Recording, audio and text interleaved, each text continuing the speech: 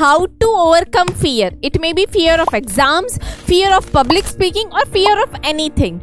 So number 1, always focus on your objective. For example, I have to go and speak on a stage. I will just focus on my objective and not on the people. Number 2, always keep your perspective strong.